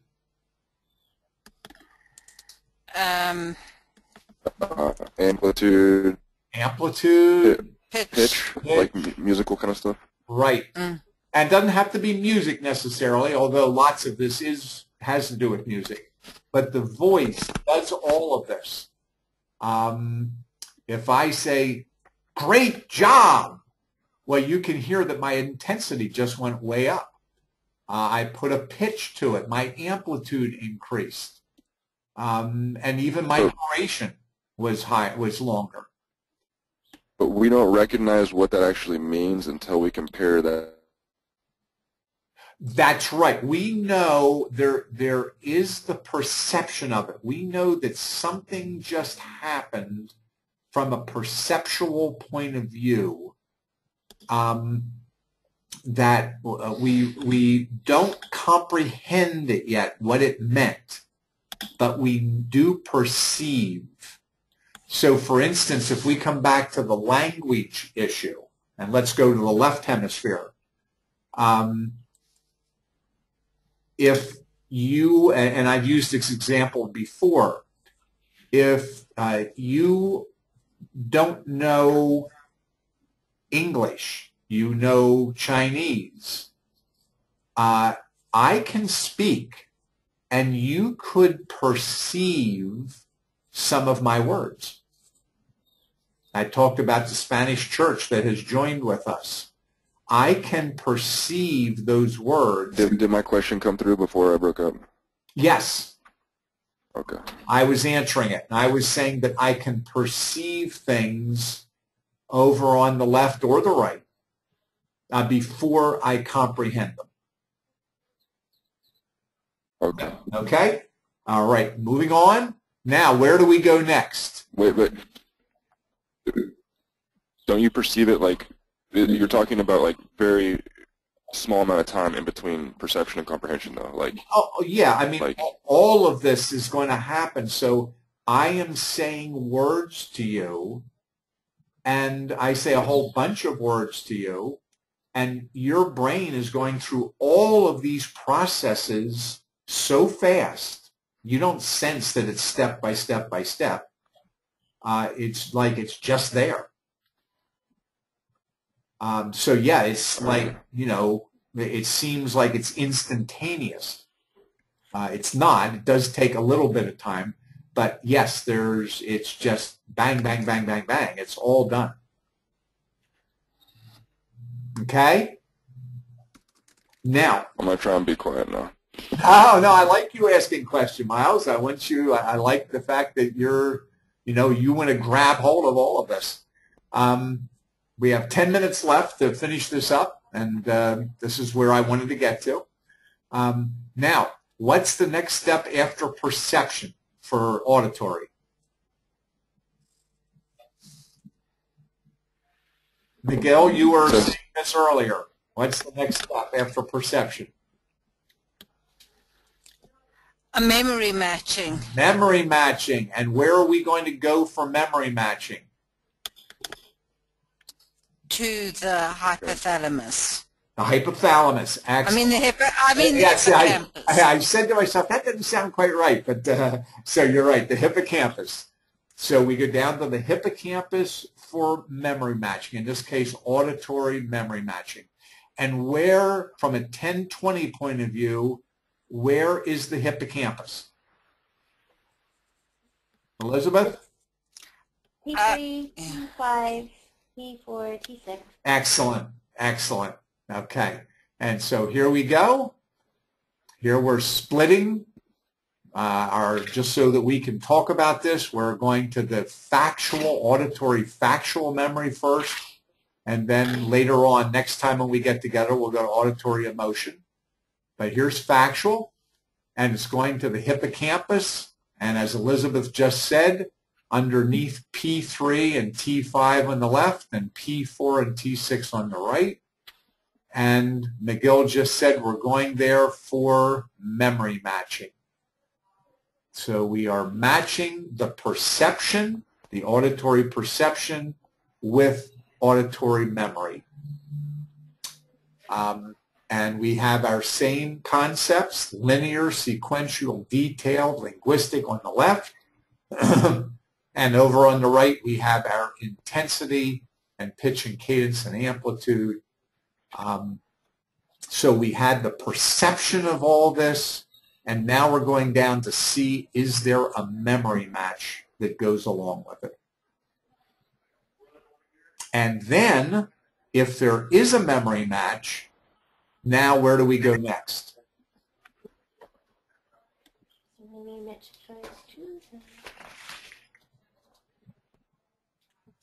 Where do we go next? It goes to the area of the cortex that comprehends. Prefrontal. Not prefrontal yet. Go ahead, Elizabeth. It goes to the area of the cortex where we comprehend. And Yeah. and where is that from a 10-20 point of view? It's T5P. Yeah, T5, P3, P4, T6. Yes, it comes. And what is right underneath the area where we comprehend? The hippocampus. The hippocampus. We just said it, right? Yeah, I want to get that in your heads, that here we have the hippocampus is right underneath. It comes right up for comprehension. One is deeper structure, green. The other one is going to be red for being up in the cortex. And there it is. It's coming up. It was down in the green. You can see this. Whoops. Was down in the green area. Now that's getting ghosted out, and it's coming from the green up to the surface where it red. And once it gets there, we've got our comprehension. The memory match worked, and now it comes back up for comprehension. The words I'm saying to you, you are understanding. You have a memory match for them. You heard me say it. It went down. The memory match was there because the hippocampus contained those words. And now it comes back up to the cortex, and now there's a full comprehension of what I was just talking about. Okay? And now, the last step in this whole thing, it's not really the last step. I think of this as the last step in one way. We now go to the next step, and what's the next step? Where does the comprehension go? The prefrontal to make a decision. Excellent, excellent. Prefrontal cortex, and we're going up there to make a decision. And there it is. You can see it moving. We're leaving the back of the head, and it's moving up to that prefrontal cortex. Again, next time we will get into the whole issue of decision-making and many other processes that the prefrontal part of the brain does. Now, we got 5 minutes yet. Let's move on through. And here we are. We're touching our flower. And where do we go next? Primary somatosensory cortex. No, we got a step first. Something before that. Oh, hypothalamus. No. I mean thalamus. Thalamus? No. Yeah, thalamus. There we are, thalamus. Primary somatosensory cortex. Okay, and so from the thalamus, then the thalamus makes its decision of where to send it. Miles just said the primary somatosensory cortex. Somatosensory cortex, which is located where? Anterior parietal. Anterior parietal. Excellent. C3, C4, CZ. Yes. Okay. There it is. Anterior parietal. C3, CZ, C4. And now, when it gets to the anterior parietal, what's the name of the job it does there? Primary processing. Primary processing. So there we are, primary somatosensory processing. All right, and now where's it going next?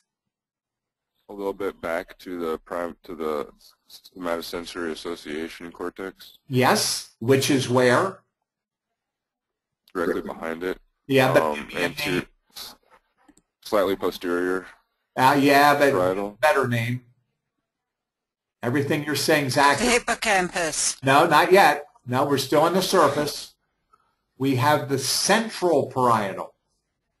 This was central parietal. This is the anterior parietal, and now we're going back to central parietal.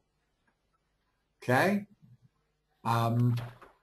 And it's really it's right between the anterior and the central. And now we have what happens when we get to that central parietal. Then you understand that you're receiving physical sensation. You understood that you were receiving that up in the anterior parietal. But you have a perception about more Yes. of the details of it. Yes, now you have a perception. Okay? Like you're getting a massage, or you're getting like hit with a rock or something. Right, that's right. That was graphic, Miles. Here I was feeling all relaxed for a moment with that massage, and I got hit in the head with a rock. So yes, we have that happen, and now where are we going next? We have our Then perception. we're going Our somatosensory perception goes where? For what? to the hippocampus for memory matching, Yeah. or to the Yeah. Excellent. amygdala for Excellent. emotional. Excellent. So here we go, and we're just going to take the hippocampal string right now, and so there it goes from our central parietal lobe on the surface, and it's going now deeper to this hippocampus, a deeper structure. And when we get there, what are we going to do? You already said it. We got somatosensory perception is being matched with somatosensory factual memory in the hippocampus. Excellent. And now, where's it going to go next? Back up to the surface. Back up to the surface. Exactly, Miguel. And what are we going to have when we get back up to the surface? Little louder. Comprehension. Comprehension. Okay. So we get now our somatosensory, factual, memory match, and now it comes up into a somatosensory, factual comprehension. So now we're aware that it was a rock that we just got hit in the head with, or we're fully aware that it's a nice massage. And then once we have that comprehension, where does it go? Where we To the make decisions. Prefrontal cortex, decision making. for the decision making. And so if we're up there, and eventually you can see what I've written here, and you have it on your pages. The somatosensory factual comprehension merges with the somatosensory emotional comprehension. So we haven't gone through the emotional step yet, the path yet, but eventually they come up here, and we have both the facts of it and the emotions of it. Is that true for not just somatosensory, but all senses? Yes, for all of them. Well, the three that I'm talking about. Yeah. So visual, auditory, somatosensory, they're all going to come up here, and we're going to put the facts and the emotions together. And we'll go So a bunch of steps you- after that yet. if you were more of a if you were more like a Spock kind of a person as opposed to like Captain Kirk kind of a person, if you know what that means. I know exactly what that means. I'm that mean surprised that you you're- know what it means, but I know what it means. Because Would that mean that your prefrontal was like kind of skewed to one way, where it overplays the factual or overplays the emotional comprehension, or kind of like, you know what I'm saying? I do know exactly what you're saying, and that is correct. And we will see this in much more detail when we do our next time together. That we'll see more what the left side of the brain does as opposed to the right side. But you already know that in that we talked about left hemisphere is more logical, so hence Spock, and right hemisphere is more emotional. And if you really wanted to have the right person for emotional, you needed Dr. McCoy. He was more of that than Captain Kirk was. Captain Kirk was kind of a nice combination of the two. McCoy was more emotional, Spock more factual or logical. That's a good question. Captain Kirk about gets Spock. angry and makes stupid decisions. Well, he does, but McCoy gets angry and makes more stupid decisions. So anyway, go ahead, Elizabeth. But yeah, that's a good question that Miles has got. At which stage in that whole pathway is there that preferential functioning of one side versus the other? Is it in the prefrontal cortex that somebody like Spock would be more left-brained? I believe that you will understand that answer better when we get to our next time. Maybe it would be that if you did the Q and you had a look and somebody like Spock, their right side functionality would be impaired or not as good? Not as good from an emotional point of view. There are many things the right side does. Emotion is one of them. And so, yes, How would he turn up on a Q? How would he come up on a Q? Well, yeah. And that's part of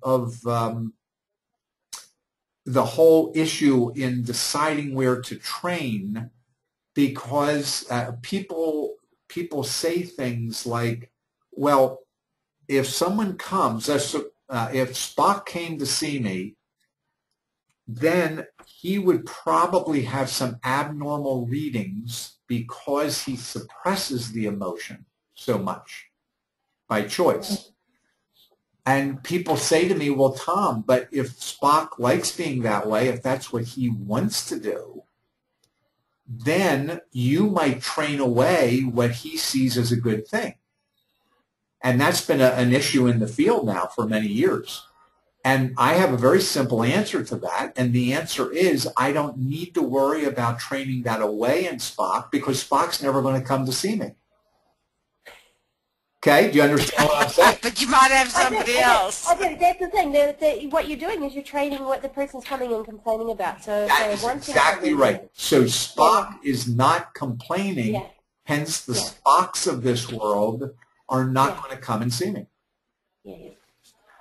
Well, what if there's a person who has a personality like that, but they have symptoms that match that region, you know, that match the, like say if you have a problem, like the thing I was talking about earlier with you read the words and you misread them, you just read the front and the back letter and you just immediately snap to a word that's not the word it actually is. Right. And then you have up at that an abnormal EEG, or you know, going up like you have big Z-squared or something, or some you can see there's a supposedly a problem with, you know, the right prefrontal or the right frontal area, and then that person is also a very analytical and emotionally quiet person who like borderline cold-blooded, you could say. Right. And then how do you treat that? You know what I mean? Like, well, what I would do, here, let me give you an example, and then we must stop. We're a few minutes over.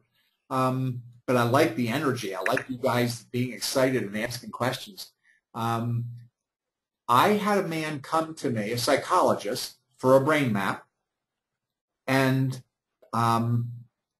there is a connection between the peak of alpha and intelligence. If you have a faster alpha peak, typically your brain is going to process information faster.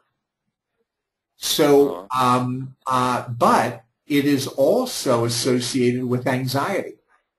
If your brain is running faster all the time, you are typically going to be more anxious. Isn't that ratio of high to low? That's fine. You could, but that's still going to typically create a faster peak. Okay. And so this man comes, and I've seen peaks of alpha at 10 point. For an adult, the peak should be at 10. I've seen 10.5 and 11, even 11.5 and 12. This guy comes, and he has a peak of 14 hertz. I've never seen. You can tell that that's not beta by the morphology. Yes, that is exactly right, Elizabeth. That's exactly right. You look at the morphology of the alpha, you see your nice sinusoidal rhythms, and you count them. And you could count 14 of those nice sinusoidal rhythms back in the occipital parietal lobe. And that's what he had. So he comes into me, and he's like 40 years old at this time. And I said to him, when I was going over this, you must be a very, very smart person. And he said, it's true, I am. But at this point in my life, I'm ready to trade a few IQ points for the ability to be able to relax. So there you have what went on in his life. He was coming in part because he had a terrible time relaxing. And for the first 40 years of his life, this served him very well, having this fast peak frequency, because he was going to all kinds of school. He had his PhD in psychology, and then he had to set up a practice, and then whatever else he did. So the fast peak alpha with the very highly functioning brain did him well. But at this point in his life, he's set those things up. He's gotten his degree. He's now raising a family. And he wants to be able to relax more and enjoy his kids and do some other things. So at one point, the fast peak, he's not going to come for it because it's serving his purposes. But at another point in life, it wasn't serving him. Another aspect of that wasn't working so well for him. So Miles... Have you fully trained him and has his peak alpha dropped, and what's his IQ? Is he feeling dumb or is he feeling relaxed? I can't answer that because he was sent to me by another psychologist who didn't do brain maps and wanted me to do the map. But it's my position, Elizabeth, that it doesn't make you dumb, that what you can do typically is you can now shift into slower peak when it's time to relax, and you can shift back into that faster peak when it's time to do work. And do you need to do differential training to create that, or just any training will allow the brain the flexibility? That's a more complicated question. So I'll get Gary to get to you guys when it comes that I'm going to do a workshop or a webinar on that. Okay. So yeah, that's a longer answer. I must go. So good to be with you all. I love all your energy. What, Miles? I have a very, very brief question. Okay, I am really, really under the weather, and I was wondering if I could get a copy of the recording before our next time so I can review it. Also, do you know which pages I should read in the book that are kind of specifically geared to this? Because I'm assuming you know like what page numbers might line up with what we're talking about more today. Well, there are no page numbers in the book, in the manual. Oh yeah. So, but the sections you want to go to, number one, you already have the pathways part, and you will see where we are going next. Certainly, we're going to go to the amygdala to go through that path. And then we are going to go to the frontal lobe to look at all the jobs the frontal lobe does. And then we are going to go through the frontal lobe down to the basal ganglia, which will then bring us back up to the motor strip for behavior. So you can see all of that in your pathways portion, and then you can go to the neurophysiology, which will go through the functions of all of those different parts. Okay. And can I trade you back some of the points that I earned answering questions if you'll answer a question for me even though we're over time?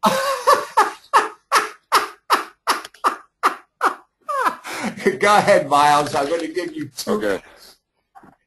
Okay, so I'm sick, I have a fever, my head's pounding, like I don't really understand very what's going on, I have no motivation, I feel like I should eat really terrible food that I know is not good for me, and I'm just restless, and then I do like a little bit of alpha coherence training from 8 to 12 in between, you know like there's a parallelogram in between T3, C3, T5, and P3?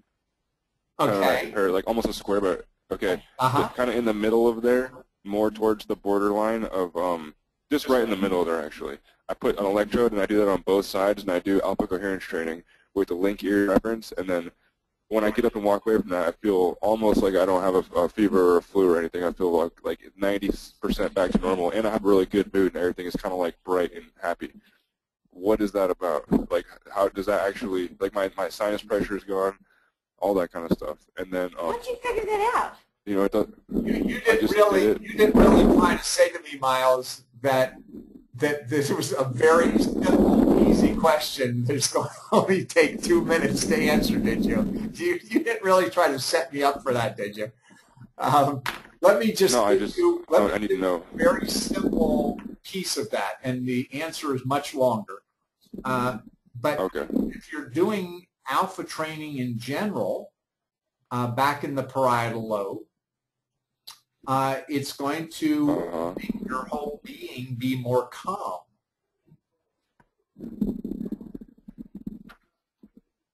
And if calming, your body's feeling stressed, it's feeling conflicted, and so to get into a calming state is good for healing, and it's good to make us feel more euphoric.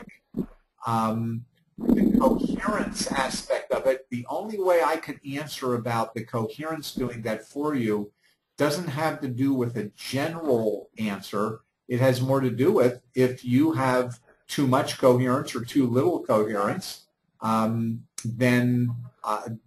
for you to normalize the coherence is always going to be good. Okay. And does it have anything to do with the killer T cells and like that has to do with your immune system function and alpha asymmetries on either side or something like that? Well, certainly, again, if your whole brain is in a quieter place, it's going to help you feel better. And as to the killer T cells, I can't answer that right now.